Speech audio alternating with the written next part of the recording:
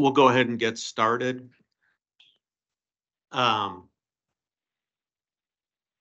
Okay, my name's Dave Yankee. I'm the president for the Solid Waste Advisory Council.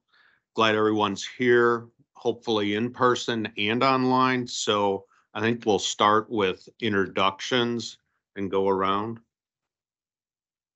Thank you. Good morning, everyone. My name is Scott Trebus. I work with Republic Services, and I represent a solid waste management organization specializing with commercial operations.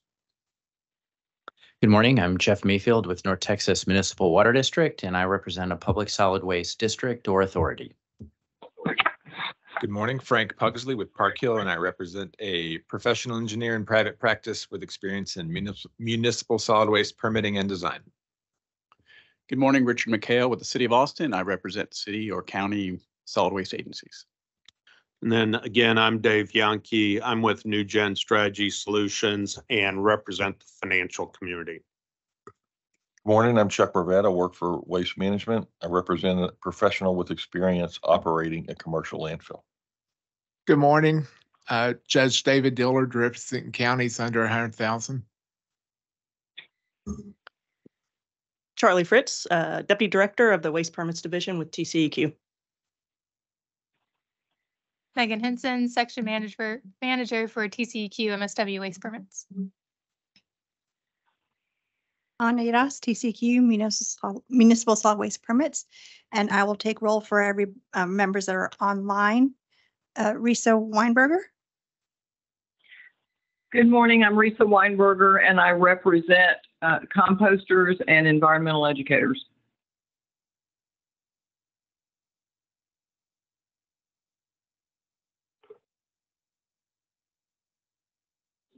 Okay, I think we can hear online, but we can't hear it through the room. And well, you can hear online. Okay. Okay. Can you hear me now? I understand we can hear Risa online, so I'll count you as in. Okay, so people in the room can't hear me?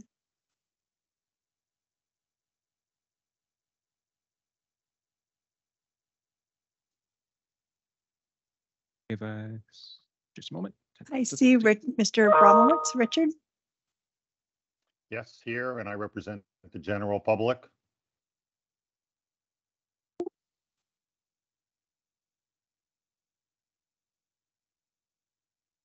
Okay, we're going to wait a couple of seconds while they figure out in the back.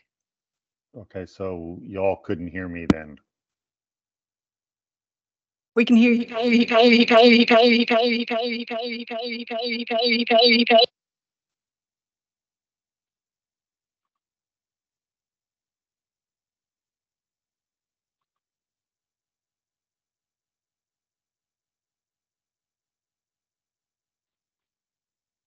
I'll call.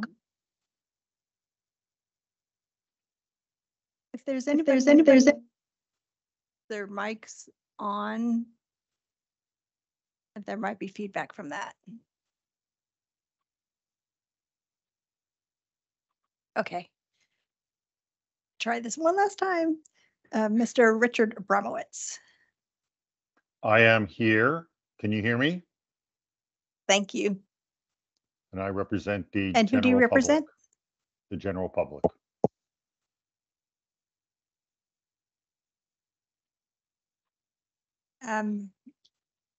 Richard McHale.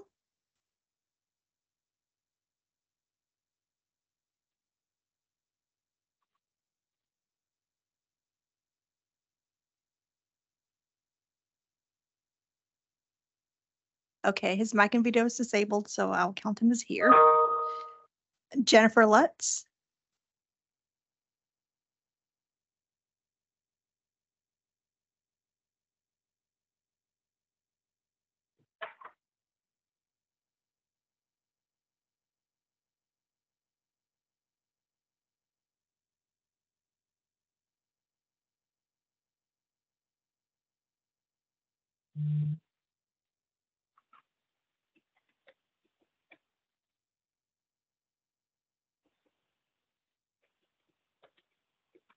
I'll introduce people in the audience.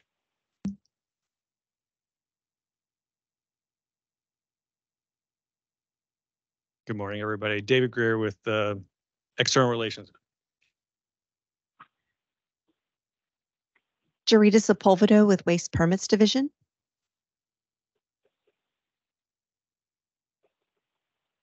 Larry Lane with Texas Disposal Systems. Burgess Stengel with TCQ MSW Permits. Santos Olivares with Business and Program Services in Waste Permits Division. Rachel Herring with the National Waste and Recycling Association. Kimberly Dowdy with the Texas Association of Regional Councils. In the back, we have Chance Robinson on the computer. We also have Savannah Rains and Maddie Howard.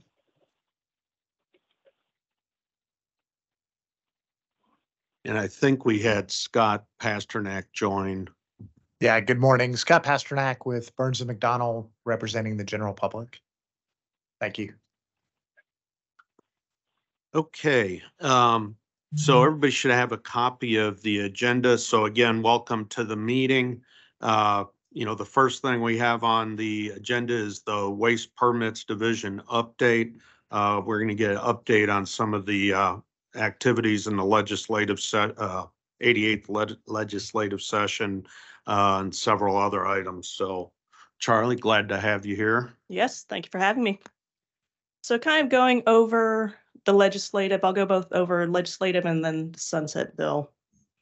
It was pretty quiet on what passed related to specifically waste permits. Some other bills passed that do have an impact more on the operations side.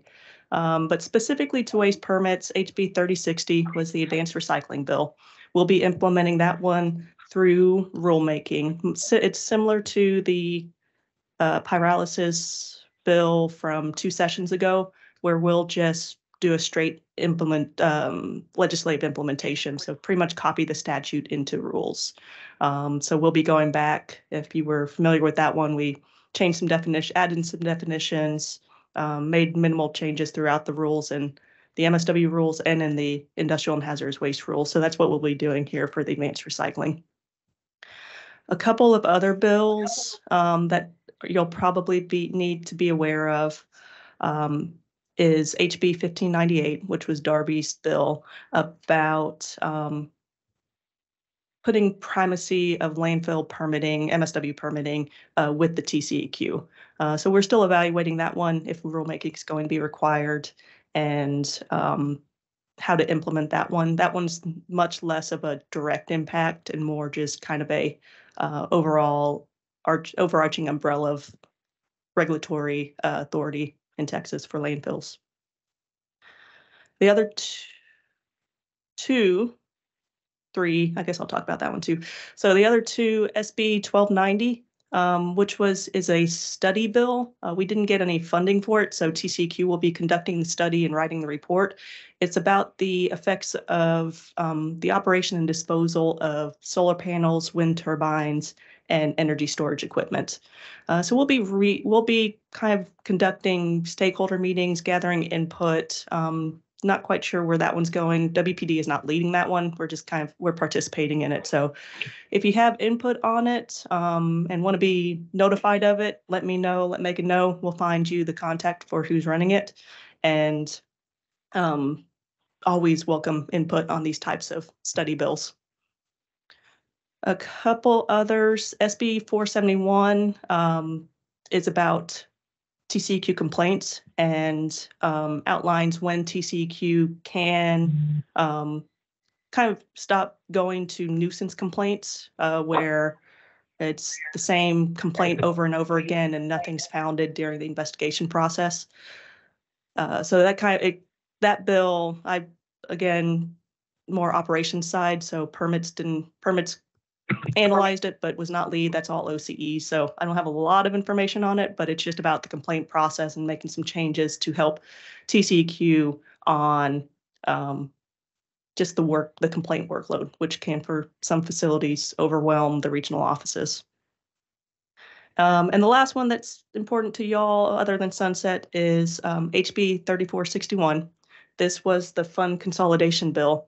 And basically what happened last minute is that account 549, which had been having a declining fund balance for a while, and the agency's been talking about that balance for a long time now. Account 5,000 and 549 were combined into account 549. So all of the fund 5,000 balance and all the obligations were moved into 549. Statutes are still, we'll have to figure out how to probably update statutes in a couple years, but right now all the obligations have been combined into 549. So then our appropriations are still the same. COGS are still getting, the Regional Solid Waste Grants Program is still getting the 5.49 appropriation per year. But all the appropriations are now coming, all the revenues going into account 549, all the appropriations are coming out of account 549. For sunset, I think the biggest ones, looking at the permitting side, is really the electronic posting of permit applications and the agency posting notices online. We've kind of been doing that, but this brings a lot more formality into it. These two things will not be rolled out by September 1st. So the agency for posting applications online, which MSW facilities are already doing, we're going to, as an agency, roll it out all together at once for all the permitting programs. So don't think we're not gonna be rolling it out next month at the end of the month. So just be on the lookout. We'll let y'all know when we get closer here through MSWRRAC of we'll send out announcements and all that, but this isn't going to be implemented by September 1. There's compliance history changes if there's a major event at a facility, the agency can take that event and reclassify compliance history. So major event, explosion, large fire, deaths at a facility, those types of major events. The agency can recalculate compliance history at that point. There's some other, there was an enforcement diversion program that's for small businesses and local governments that kind of, if looking at the enforcement aspect of it, deferring to this compliance assistant program on certain situations. There's a bunch of, it's regulatory, so there's a bunch of situations. We can get more information on it if y'all want it, but that sunset did have it, so just be on the lookout that we'll be implementing that as kind of a diversion program for any enforcement actions in certain situations for small businesses and local governments. That's the big ones through sunset. Like I said, the other one was annual reporting. It's difficult to explain. So annual reporting requirements, basically at this point, all facilities with an active permit either need to be on a renewal cycle or report to the agency. MSW has the annual report. So that covers all the MSW facilities. We're looking at certain recycling facilities and scrap tire facilities because some of the scrap tire facilities have an annual report. So that's kind of those two, the recycling facilities and some of the scrap tires will be ones that may have to fall under this new sunset provision where there is just an annual report saying the facility is still active. We're going to make this as easy as possible again, the sunset required a report that says, is the facility still active? So that's what we'll be doing. That's all that report will be. Again, this one will not be started on September 1st. We have a year and a half to roll this one out. And that's it for major sunset issues related to waste. What questions do y'all have? So I think the and I'll just start off and then we can open it up to everyone. I think we'll just hold the House Bill 3060. I think there are going to be some questions on that, but you've got it on the agenda. I was curious just on the, forget it right, the Senate Bill 1290 on the recycling and, you know, we've all read in the trade journals on these issues with solar panels and the turbines or the blades, but did I hear you right on the EV side? Specifically, what are they looking for there with the EV? It was, we weren't leading the lead on this bill, so I don't think there was a lot of information in the bill, and I wasn't part of those discussions. I think it's just a lot of discussions on the environmental concerns related to these. Right. So if they leak, what happens? What happens with disposal? What about management? So all just kind of with an emerging issue, just being able to have that information. And I know y'all read the trade journal, so I think we are the middle ground of taking that trade journal information and condensing it to legislator, public officials, and the public. So I think that's our role here, is that there is concern of nuisance, sham recycling, and then with EV batteries of the what if they leak, what happens when they're just sitting there, those types of concerns that we heard about. Now, wasn't there a work group started? So are they going to be involved with that? That was focused specifically on EV battery recycling. This is focusing, and honestly, this is more about, I believe, the actual storage, like using the large scale battery storage, more than focusing on the EV battery from cars vehicle recycling, if that makes sense. So it's more focused on storage of the batteries that are still useful and not the afterlife, is that? Yes, yeah. So an emerging market is large scale battery storage. Thanks. So that's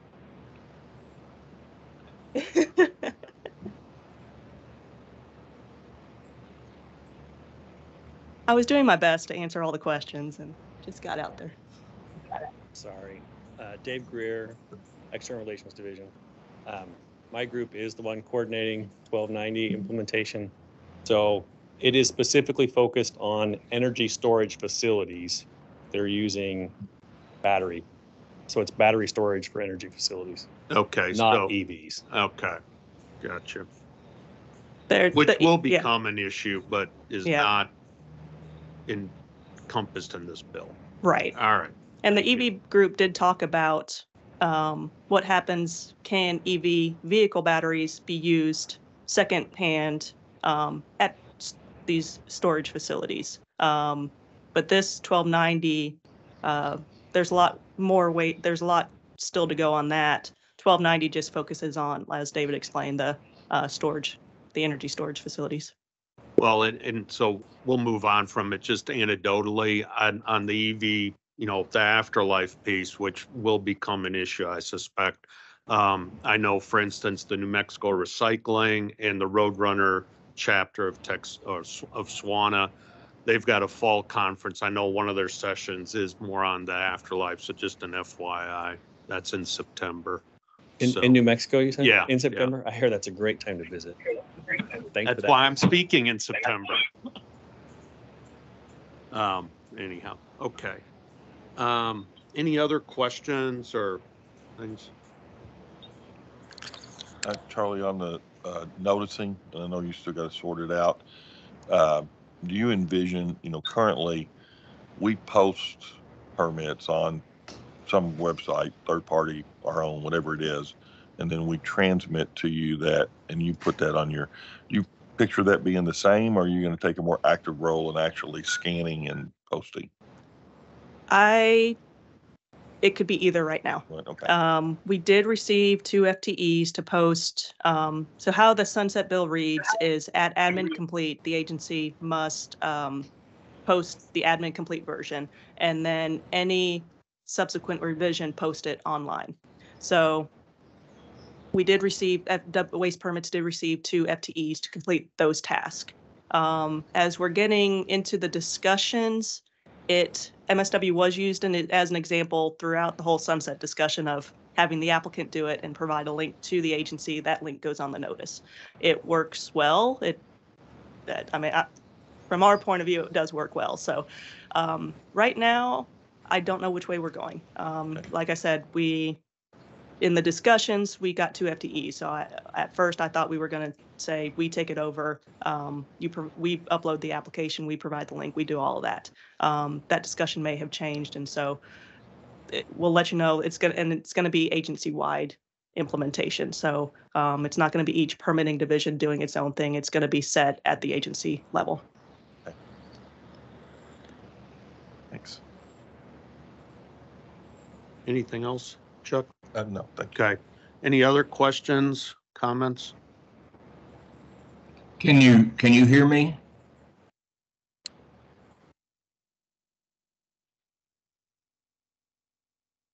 I can. Oh, okay. Well, good morning, everyone. This is Steve Shannon. I represent a public recycling agency, and I was having some trouble getting on here this morning. Wanted to make sure that it was acknowledged that I'm in attendance as a MSWRRAC member. Sure. Thank you.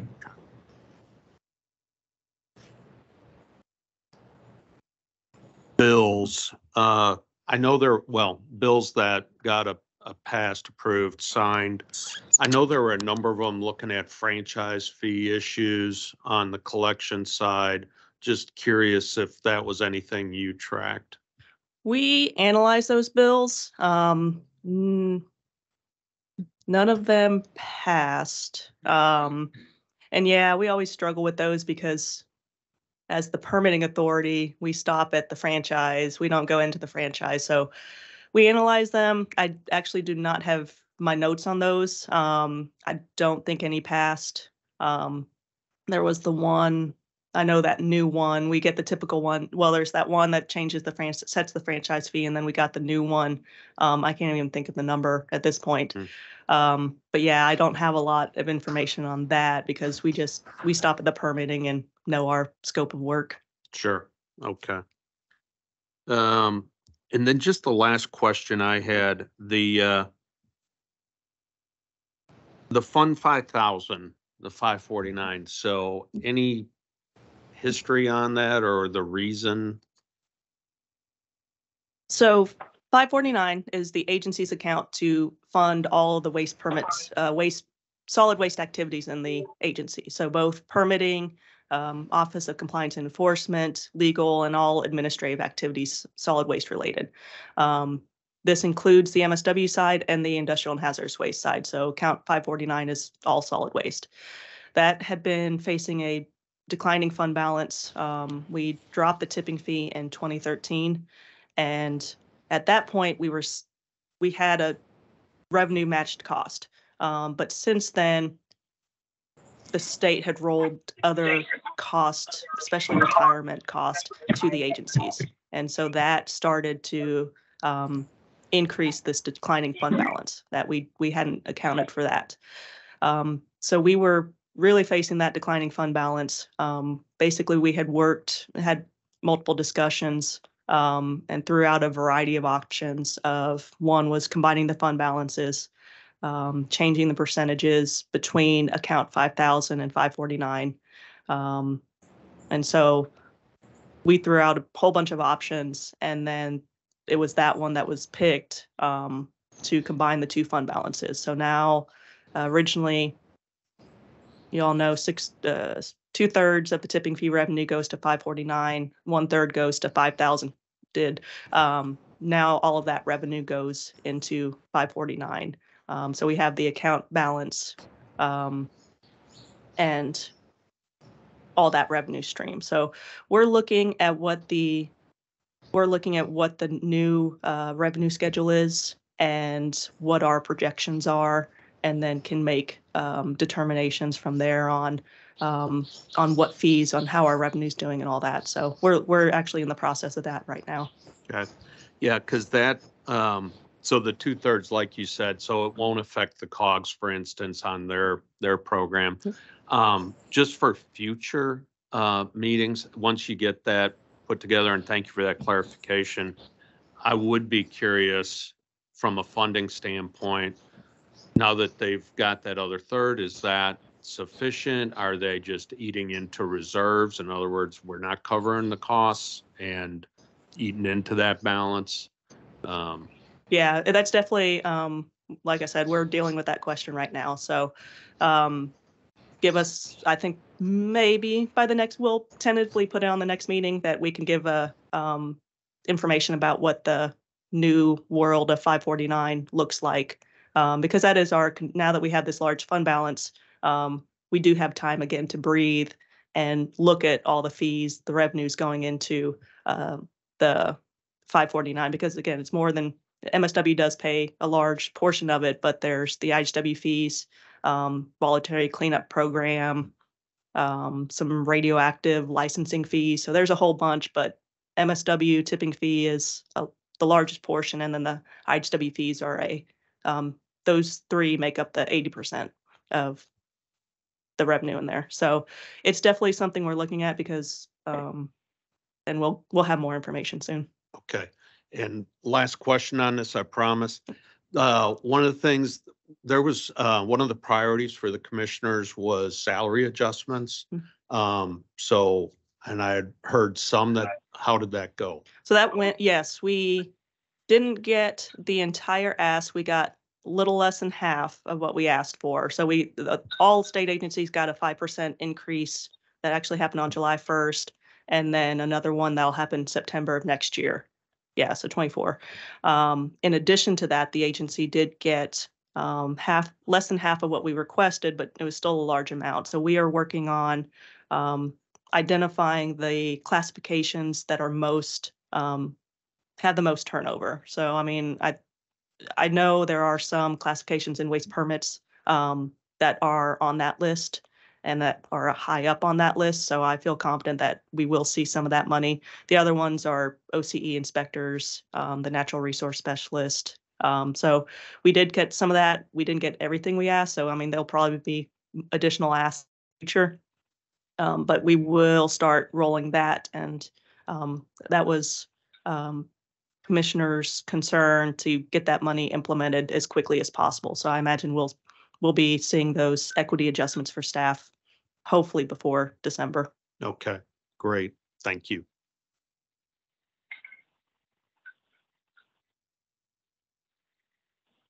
Do you have anything else on? Oh yeah, I have a few other things. So these will be quick. Last time we talked about the grants, the EPA grants. And so the agency has applied for a couple of grants, or at least submitted the notice of intent to apply. So EPA is this process of you submit a notice that you're going to apply, and then you actually have to submit all the work plans and get approval and have that back and forth discussion with EPA. So the two that we've been working on is, the first is that climate pollution reduction grant. This one, the agency did submit a notice of intent for, so we intend to apply for it. This one will be actually run by the Office of Air. It's much more about pollution reduction, so not so much waste. Waste can contribute, but most of the grant's about pollution reduction. So Air is running that one. I can get you a contact if you all have any questions, any interest about that grant. The other one is the SWIFR grant, the Solid Waste Infrastructure Recycling Grant. This one is going to be run through Waste Permits Division. Our intent is to work with the COGS. Right now, we're still in the applying to EPA process. So working out, negotiating the details of what projects, what information, how we're going to report information back to EPA. This one is maybe about 400,000, and we plan to work with the COGS to get applications and then supplement the COG grants to those COGs. So that's how we'll implement that one. Planning to implement that one. So what's the specific purpose of that grant? That one is focusing on really, it's a lot of planning on how to encourage and bolster recycling markets, recycling, composting, waste diversion activities to reduce the, again, it's just waste diversion, focusing on waste diversion. So getting waste streams out of the landfills. So that's, but it's a lot of, the one thing to note about this one is we may not be able to purchase equipment on that one. It may be a lot of planning, studies, evaluation, education, outreach type activities. So we're like I said, we're still working on EPA to figure out the scope of what we can and can't grant projects for. Great, thank you. Is that everything? Yeah. Any questions? Any questions? Just a quick clarification. So both grants TCQ has received, you're just working through the details, or are you waiting to hear back on the second one? Yeah, we're both actually waiting to hear back on both of them. We submitted notice of intent, yeah, saying we will apply. And then you submit the application saying, here's our plan. An application, I don't think is the right word. It's just always the word we use. So you submit the information that here's our work plan. Here's our work plan. Here's our deliverables, all the things for a grant or a contract. And then EPA has to approve it. So we're on the second one, we're working with EPA on what's allowable and permissible. Okay, thank you. I'm sorry to make you go back on the climate pollution reduction grant. That's an EPA grant also? Yes. Okay, and it's through, you're managing it through solid waste department? No, the pollution reduction one is going to be through the Office of Air. Air. Okay, Yeah. okay. I'm presuming they're going to be looking real hard on landfill emissions. That grant or landfill emissions is one of those items mentioned in the grant. I just don't know where we're going to be focusing on for that grant, where Air is going to take it. Do you see it as a data collection effort, or is it something more? This is another one where it's a lot of data studies, planning type activities through that grant as well. Okay. Right. Thank you very much. Okay. All right, Charlie, thank you. Anytime. And we have up next the MSW permits section update. Before we do that, can I double check, make sure I have everybody who is here as here online? Tanel Atkins.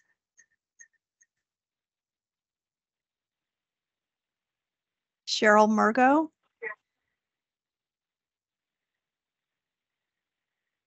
Jennifer.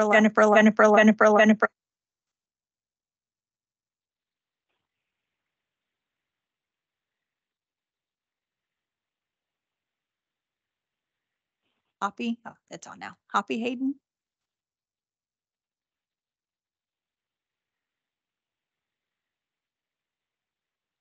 All right. Thanks for having me, Megan Henson with MSW Permits. So for a few meetings in a row, I reported we had 3 vacancies in the section, and now we actually have 6 vacancies in the section. So not necessarily the direction we're hoping to move, but we are working quickly to fill those. We have 1 posting that closed, and we're starting the interview process, and 3 others that have been posted. So the other 2 are in the queue to be posted. So 2 of those are still geo positions that have been vacant for, 1 has been vacant for almost a year now. So tell your friends, come work at TCQ. So that's 3 environmental permit specialists, 2 geologists, and 1 engineering specialist. We actually reclassified one of the geo positions to an engineering specialist to hopefully get some more applicants. But with all of that, we're still getting work done with 6 vacancies. So for major applications, we have 23 permits currently under review and 6 registrations. And while we talk a lot about the major applications, because it's critical to what we do, what industry does, we also, I just want to touch on the reports that we work on every year. So shout out to our groundwater group who reviewed 149 reports in Q3. They did an excellent job. There were only there were 7 that were late, but they were late by 2.8 days. So pretty good. Happy with those numbers. And then also our annual reports, Anna and Savannah and Allison, we have a few people on those. We have almost, if not all, of the annual reports. So we're starting the data analysis part, and we plan to publish that late October, early November.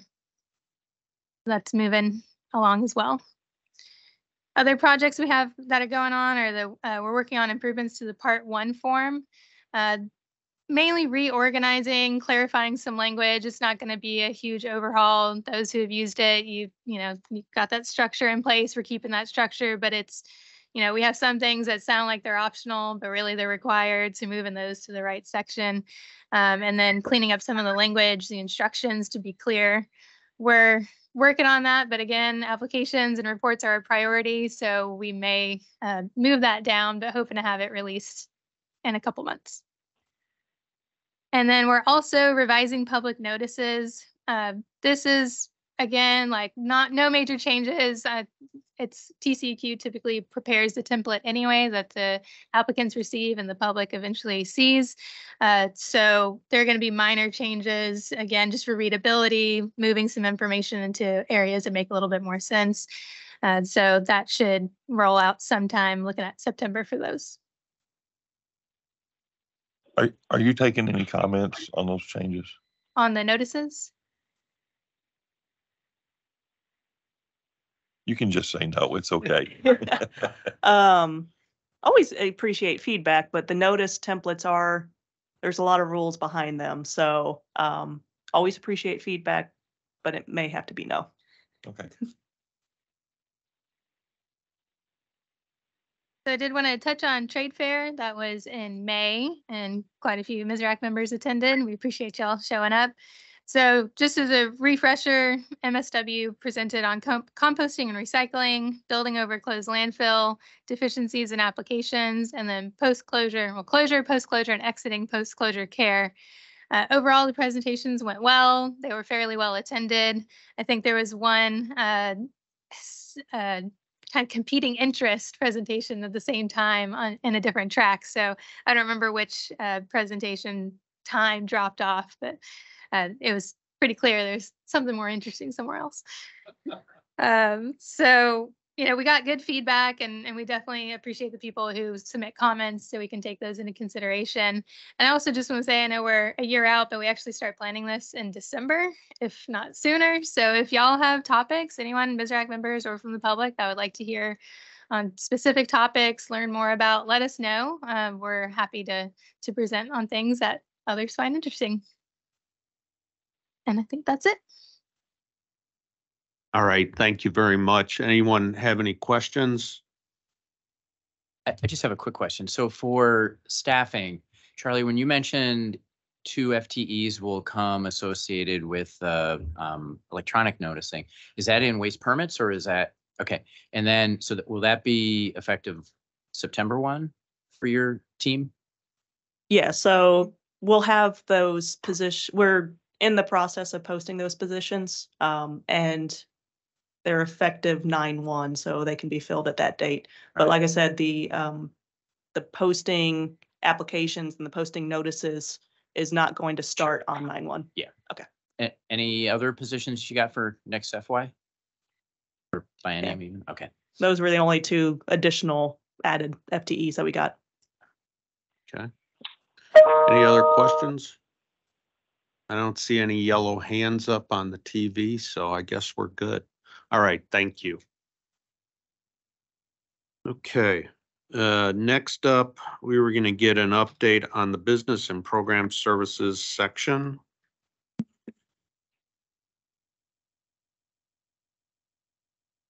Good morning.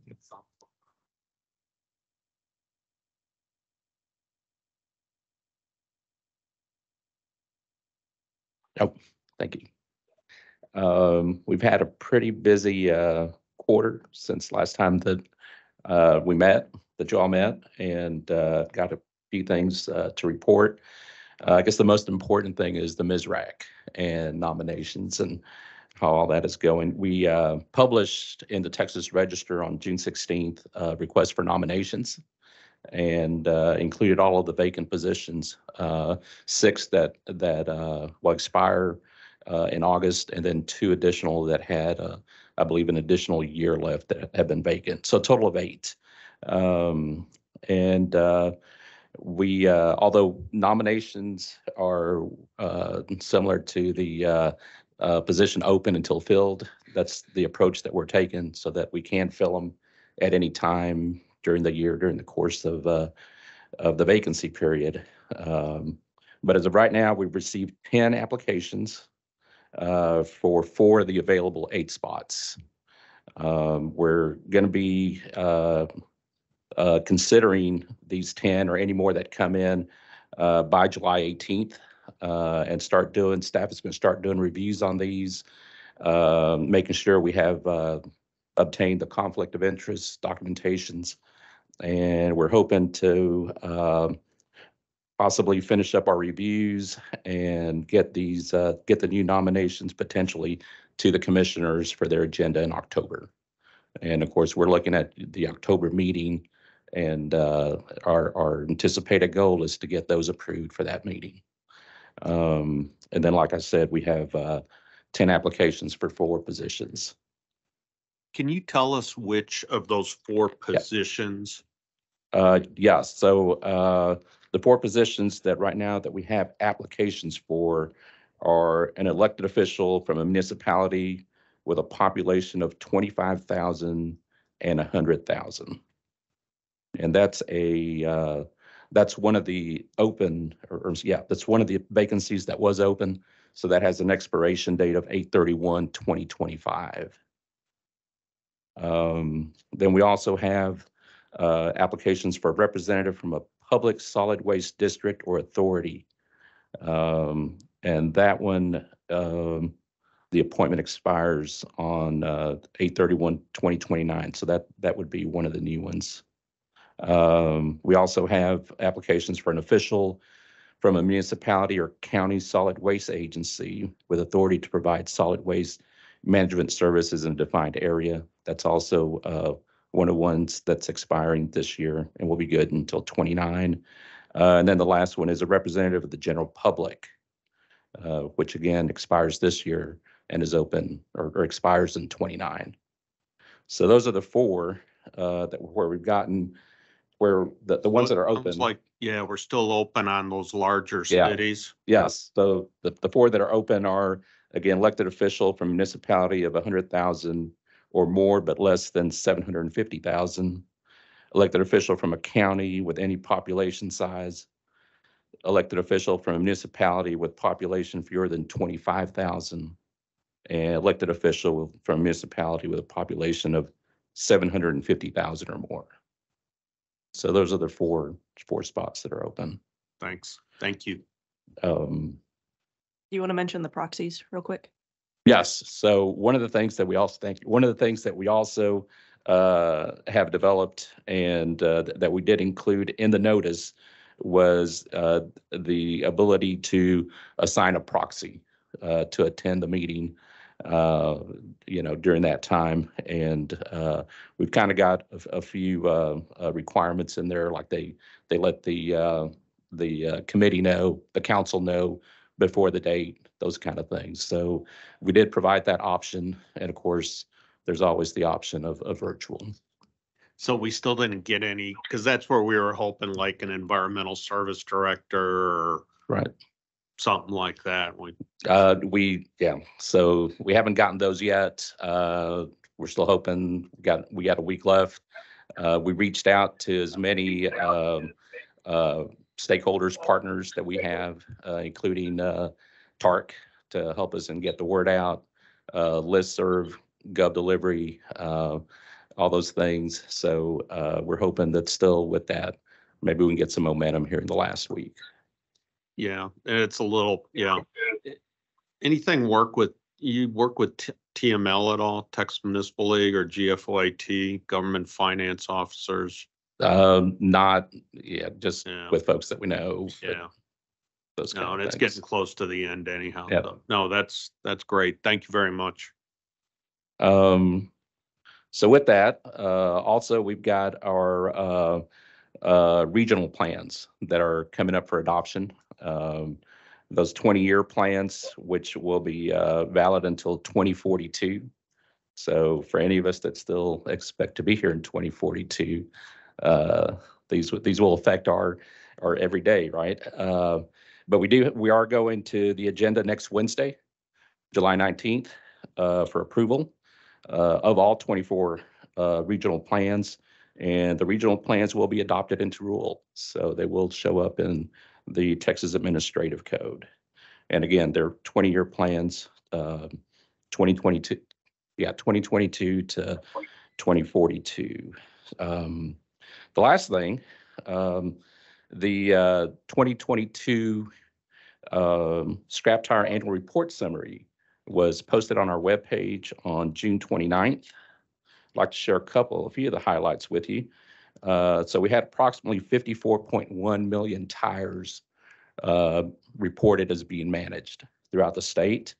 That's an increase of 3.5 million, or about 7% over 2021. And I kind of take that as good news, because that means that we're getting more accurate reporting, but also all of our work in with the registrations, with the 5-year plan, with going and speaking in any local association, those kind of things have started working, and that we're getting more applications in and more registrations. So I think we're getting a better handle, certainly on the tires that we're managing. Texas tire-derived fuel, crumb rubber, and landfilling from top to bottom continue to be the top 3 tire end users or end destinations. A couple of good news, or one good news, piece of good news was landfilling of tires dropped by 25% from 2020.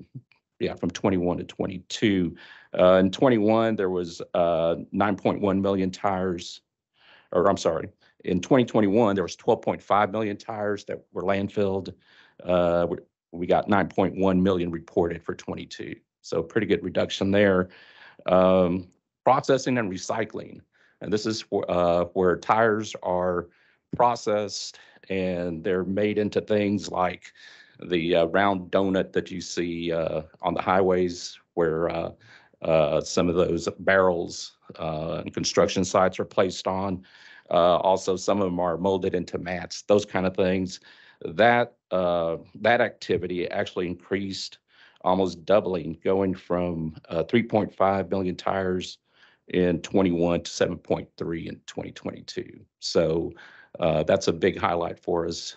And again, continue to work at trying to find different solutions for where those tires end up. Our unauthorized scrap tire piles, we've got about 13 million tires across 115 sites. We saw 5 sites being cleaned up during 2022, and that eliminated 13,000 tires. But we had 4 new tires added to the list for a total of 44,000 tires. So we're hanging in there, we're staying even. But then again, we're still seeing that challenge of addressing that. So with that, y'all have any questions? Oh, thank you for that. Can we get that report distributed to all the MSWRRAC members? That some of us data folks like reading it, so. We'll get the link out to y'all on the notes. And, perfect.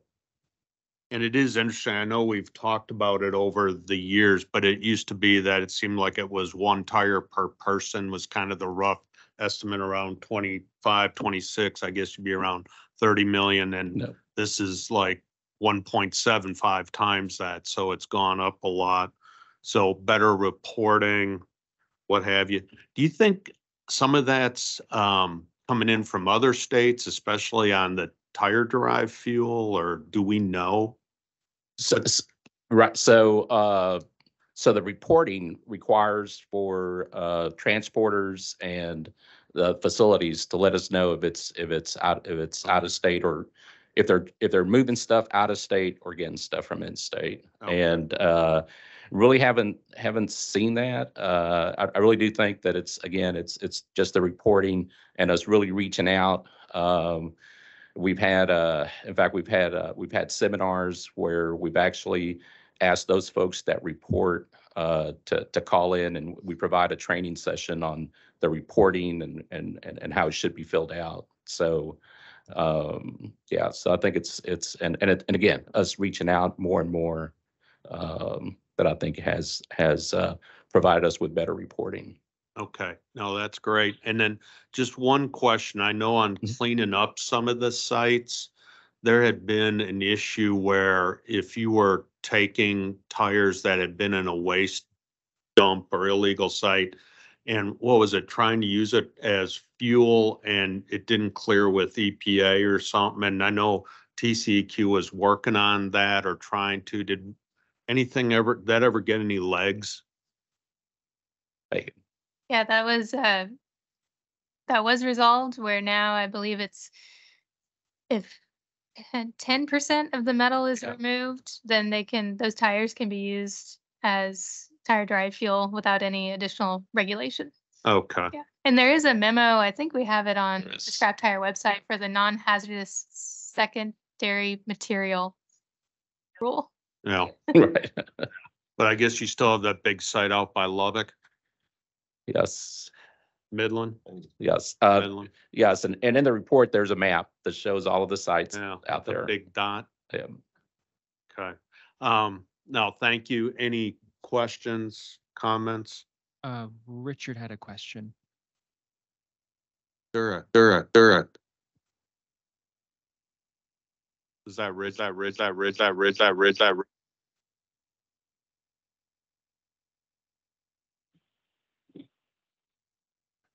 Yeah, I took my hand down, but can you hear me okay? My question was basically around why you thought the increase was so much in the amount of tires processed, and I think you answered it. Better reporting, better reach out. And so but I want to confirm that, I guess.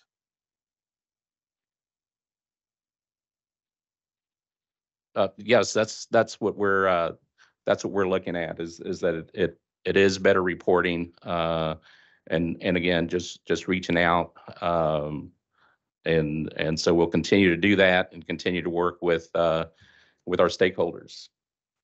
Has the number of entities that reported changed? Thank you.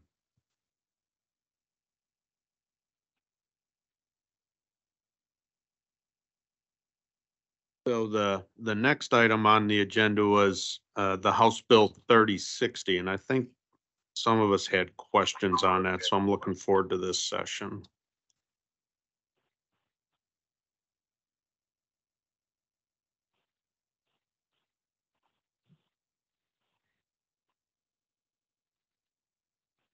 I don't know. Oh, wow. Now I'm really loud. Okay. My apologies. Let me get this sorted out. Yes, my name is Jarita Sepulvedo, and I work in Waste Permits Division. My apologies. Richard had a question and didn't come through right before we left that section. Sorry. I'm good. Never mind. I'm good.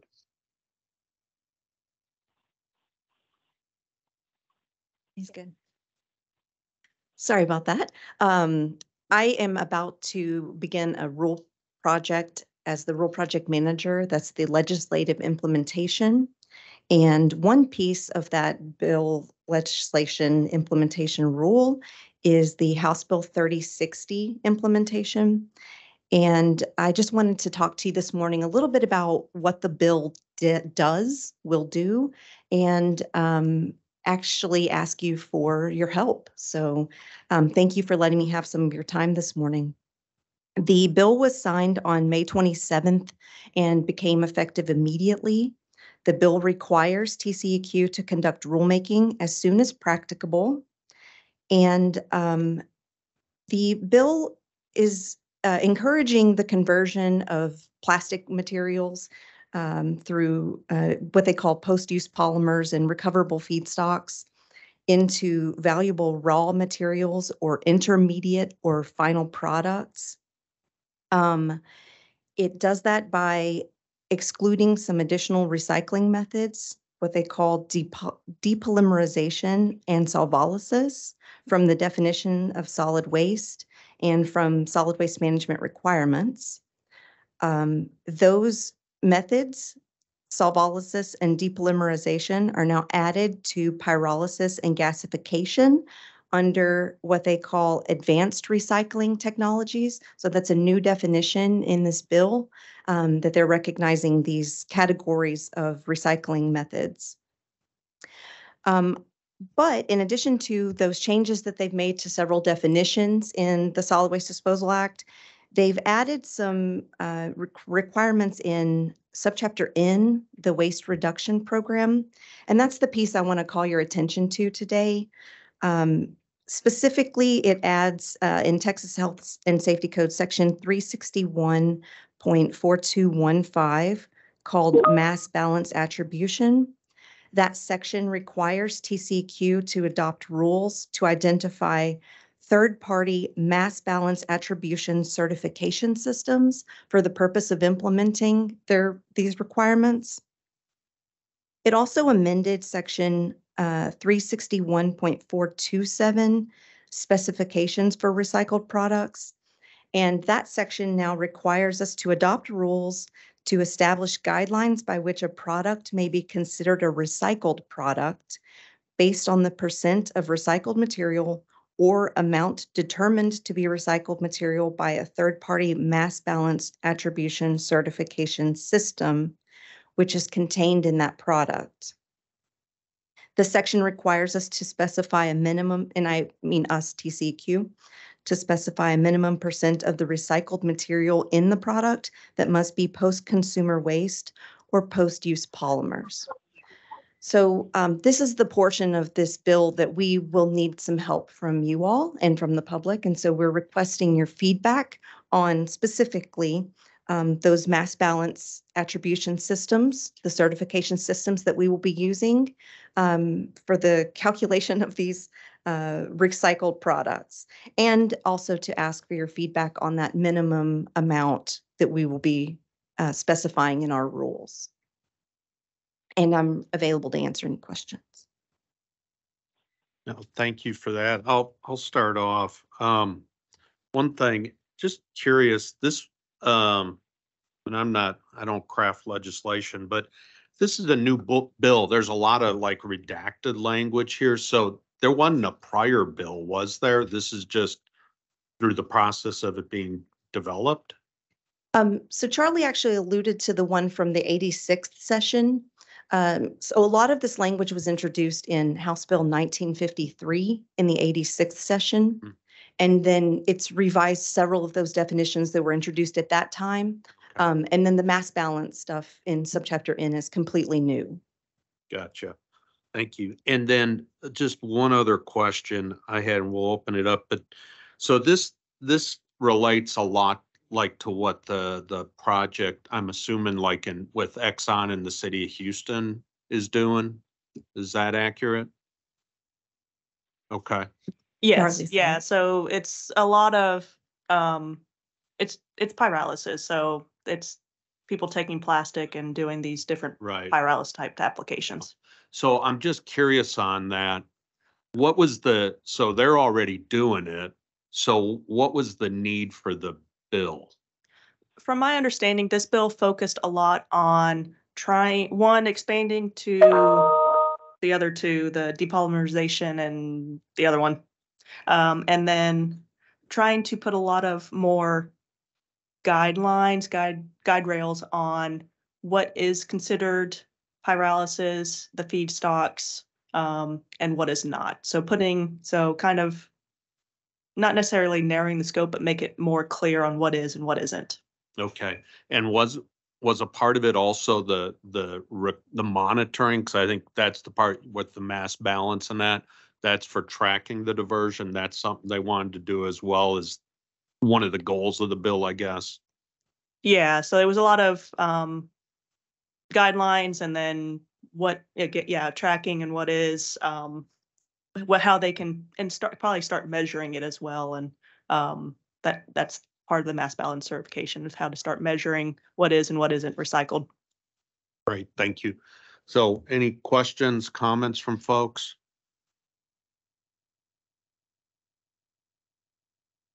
Can you explain to me in a little simpler English what mass balance attribution is? Is it just keeping score? It's the wording is not by mistake, and the wording is put in by the Chemical Council because it means something to them. And I'm just trying to understand what that means to them. Yes. So it's I've done a little bit of research on it through this bill and analyzing the bill and trying to develop the rule. And I understand it to be what they're calling an accounting system, so that you can offset, you can determine that something is a recycled product by saying that it has a certain percentage of recycled material in it. You know, you can say it has 15% of recycled material in it, but it's a kind of an accounting system where you are using 15% recycled materials in your manufacturing product, in your manufacturing process. But it's not that this particular item has exactly 15% recycled material in it. Does that help at all? A little, yeah. It's I think it's just a way for people to declare that they have recycled a certain amount of or used a certain amount of recycled material, but not having to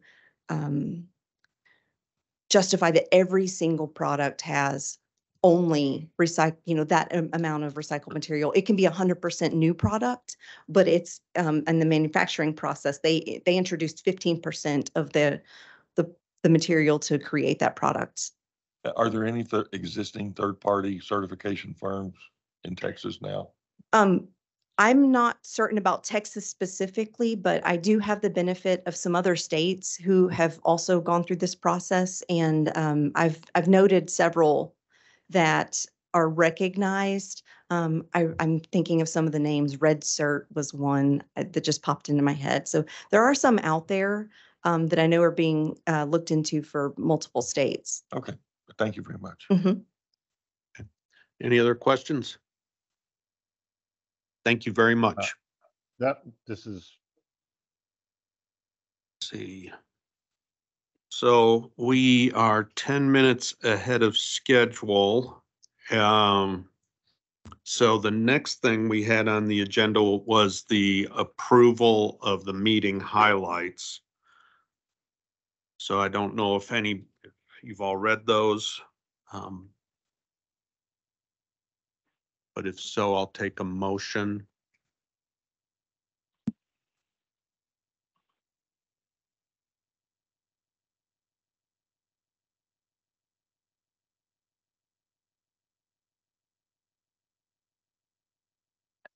I'll make a motion to approve. I'll second. Jeff Mayfield. Great, thank you. All in favor? Aye. Aye. Aye. Great. Okay.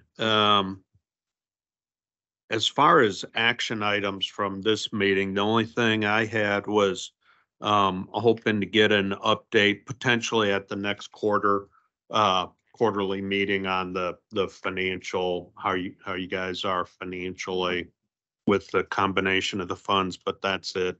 And I know Anna will keep track because I will forget. And I have one more. I will send out a copy of that tire report to everybody now, but I'll also include a link in the highlights for the next Great. meeting. Thank you very much. Okay. That's what I have. Any other questions from the advisory council comments? Okay. Any public comments? Questions? Let's start in the room.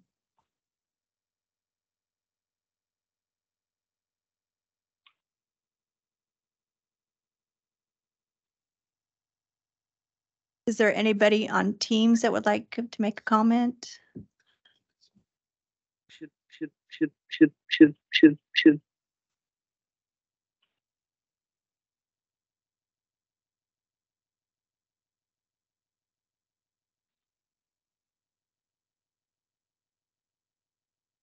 Have to raise your hand. I'm not sure if everybody heard. If you're on the phone and would like to make a comment, you can press *5 to raise your hand.